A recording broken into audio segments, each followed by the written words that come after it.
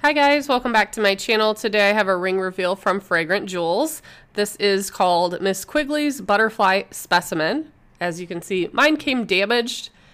2 of the 3 from this collection did, but I put it in the water and pretended like it wasn't.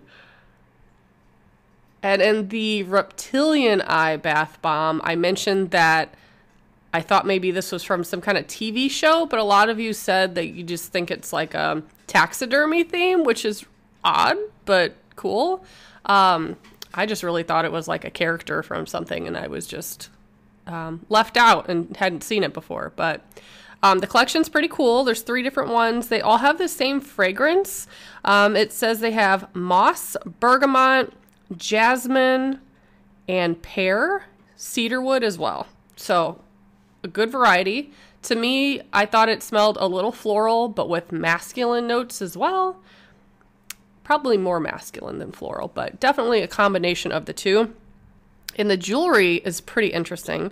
There's 10 different rings. They're dipped in 18 karat black gold, and they have like arachnids and wings and skulls and all sorts of different things on the rings. So very cool looking. You can see all of them pictured online on their website.